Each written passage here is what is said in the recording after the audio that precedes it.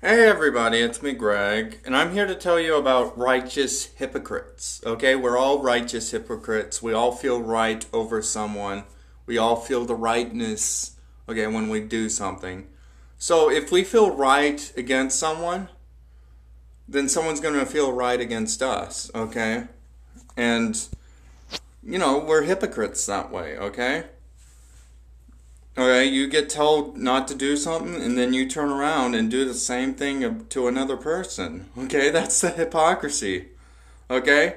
It's a righteous hypocrisy in generality, okay? A lot of people don't go by that. A lot of people have standards, okay? Specific standards to go by.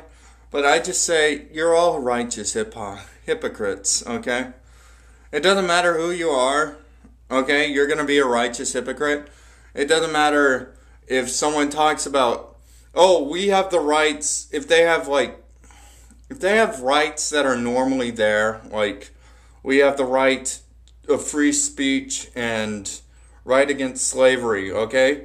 You're righteous over us. How come we can't be righteous over you?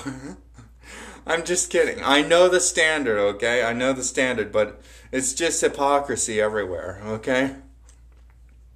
And I don't believe in slavery, just to say so. But I can see where someone can say, you're a righteous hypocrite. We're going to do the exact opposite, okay?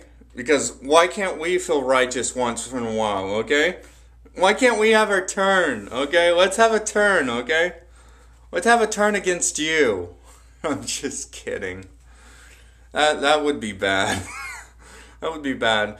Like, a murderer kills someone. Why can't I have the right to kill someone, huh?